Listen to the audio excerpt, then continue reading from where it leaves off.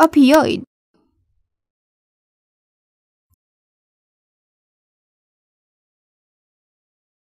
Naturally, the opening of presynaptic calcium channels enhances the calcium influx into the nerve cells.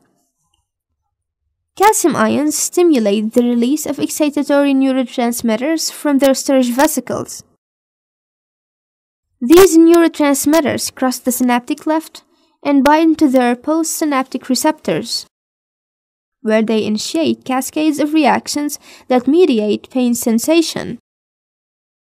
Binding of opioids, such as morphine, to their internal opioid receptors disturb the neuronal membrane action potential, which results in the blocking of calcium channels. A decrease in external calcium influx will significantly attenuate the pain sensation transportation.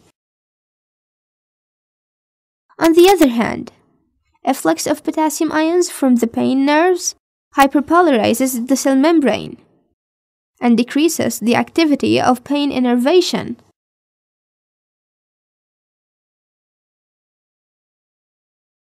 However, this process is naturally slow.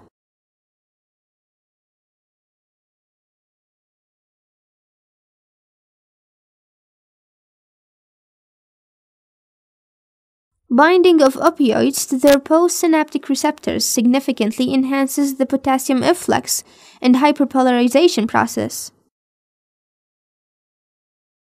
This leads to a significant suppression of pain signal transportation and sensation.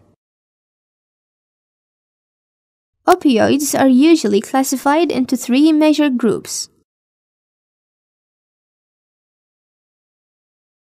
strong opioids for severe pains such as morphine, meperidine, also called pethidine, and fentanyl.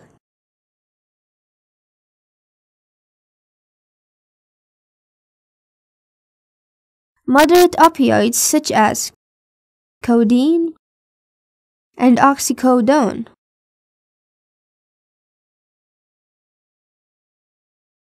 And weak opioids such as propoxyphene.